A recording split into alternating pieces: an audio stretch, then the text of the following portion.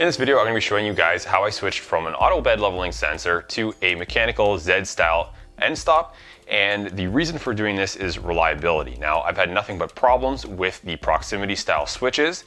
BL Touch hasn't been so bad, but proximity style switches I find have been very unreliable for me. This printer came with one. This is a ET5X printer from ANET. Now, every once in a while when I go to home the Z-axis, the print head rams itself into the print bed and does not stop. And so this can cause mechanical damage to the printer, and obviously I want to avoid that. It's been a really annoying problem.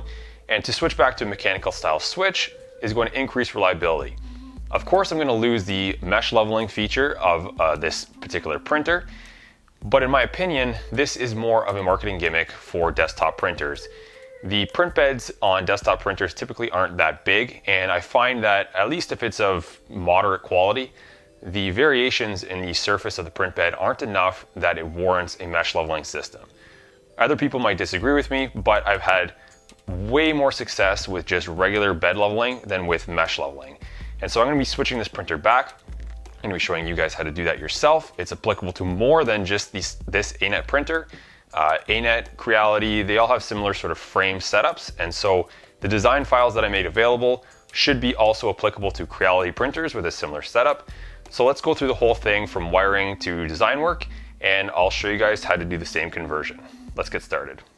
And so what we're looking at here is the back of the ET5X printer, and there is a PCB where all the hot end connections are made. And so right now I'm pointing at the auto bed leveling sensor connection, 3 wires that make up that connector there. Up in the top left, there's an unpopulated connector, and it says SZ. That would be for a limit switch. Now in this case, I did confirm that that does not work, so you can't just plug something in there. So we're gonna have to work with the connector from the auto bed leveling sensor. And so if you're using a Creality printer, all of these connections will come down onto your actual main board. But on the ANET, there's this sort of like sub board that everything is connected to.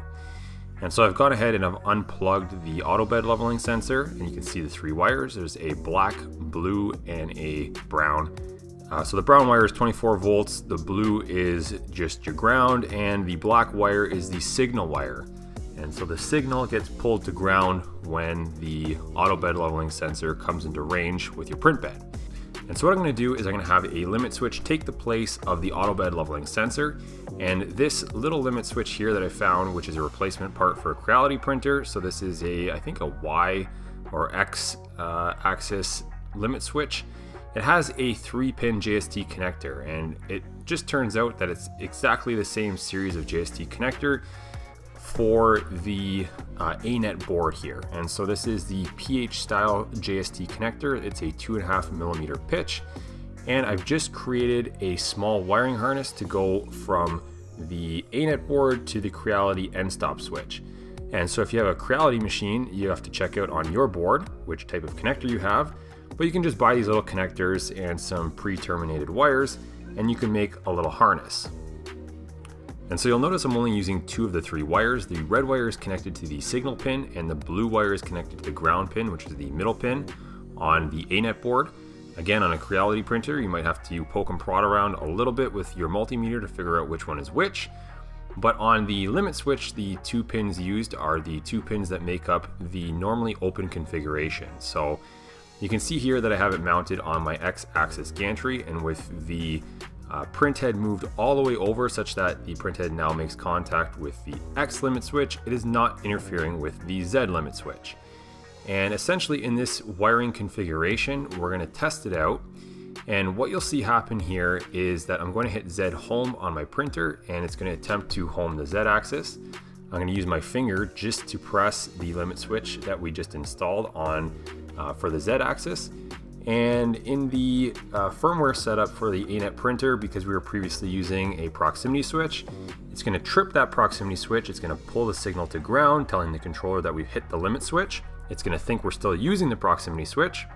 It's going to bounce the print head back up about 10 or so millimeters, and then it's going to come in for a slower approach to re-trigger that limit switch.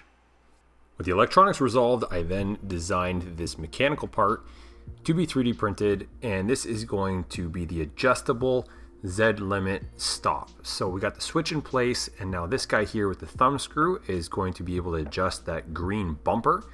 And by turning the thumb screw, it brings the bumper up and down to give you micro adjustment using an M3 screw with a 0.5 millimeter pitch. So you get a nice fine adjustment to really dial in your Z height. Next, I gathered up the parts. So I got my 3D printed parts here that I just showed you in CAD. And then I have my hardware. So there's two M3x10 socket head cap screws. There's an M3x20 socket head cap screw. There's an M3 brass insert. So this is just a threaded brass insert, an M3 nylock nut. And then I have the T-slot nuts for the framing. You can 3D print them like you see in the red piece there, or you can get metal ones if you want something a little bit stronger. So these are metal ones here, and they have a little ball spring retainer there to keep tension on them while you tighten the nuts. So assembling this is very, very simple. First, I'm going to start with the thumb screw. There's a hexagonal receptacle on the one side, and we're going to just drop in that M3 nylock nut. So it should just pop and slightly press into place. Then we can slip that into the main body of the 3D printed parts. And looking at it from the bottom, you'll see that the holes line up. And now you can insert the longer M3x20 socket head cap screw, and you can tighten it down. Just take note, you're going to need one that is fully threaded. With the screw fully threaded in, you can now see that the thumb screw turns, and this will turn the male portion of the thread there that's sticking up inside of that square hole. Now we can take a look at the bumper piece, and in the bumper piece we're going to insert this brass threaded insert, and there's a hole on the bottom that's meant for it to go in there. And to do that, we're going to use some heat. Now, a standard soldering iron will do the trick. However, I did build this heat set press a while back, and I will put the link to the video to that up in the top right hand corner of the screen so you can see how I built that. But here you'll see the tool in action, and so the soldering iron heats up, it transfers heat to the brass insert, and that will then melt its way into the plastic piece, embedding itself in there permanently, and makes a very strong threaded connection. Now, if you do not have one of these machines, you don't want to build one, and you don't want to use a threaded brass insert, you can of course just redesign the file very simply. It's pretty much a square part, and you can design it to be threaded, so you can just thread the plastic and it'll work just the same. And now I'll take the bumper piece and I will insert it into the main body. So that brass threaded insert on the bottom there will connect to the M3x20 screw, and I can simply just turn it in the downward direction as indicated on the part, and you'll see that the bumper is drawn down. So I'll draw it down into the 0 position, and so that gives me 5 more millimeters of downward adjustment and about 5 to 7, I think, millimeters of upward adjustment. And so when you install this onto your printer, you use the T-slot framing to make your coarse adjustments with that bumper at the 0 position. And so you'll see here that I'm installing it onto the framing right below the end stop switch. And so again, I'm inserting my T-slot nuts, and then I'm going to be attaching that whole main body using those two M10 socket head cap screws to the T-slot nuts. And again, I'm going to be doing the coarse adjustment first. One other important thing to take note of here is that the installation is done with the nozzle already at Z0. And so you can see that the bumper is at 0 and the limit switch is contacting the bumper. And so we should be in the general range right now. Like I said, the coarse adjustment should be done such that now we will turn the printer on and lift the print head up, rehome it down, and make any fine adjustments to the adjustment knob that we need to make. Now I sped this clip up a little bit, but we're gonna try out this process right now. So I've hit home on my printer. It's gonna try and home the Z axis. The bumper seems to be working. Now in this firmware, it brings the print head up to a safe Z height of 5 millimeters. So I have to manually bring it back down to 0 and then try and slip that business card underneath. In this particular case, it was a little bit too tight. So I'm going to move over to the fine adjustment screw, move the bumper up ever so slightly, and try and rehome. So the process is going to happen again. It's going to home, successfully hit that bumper, bring it back up to a safe Z height. I manually bring it down, and success, it worked. And so that covers the conversion of this printer. Now don't forget the design files are available in the video description down below.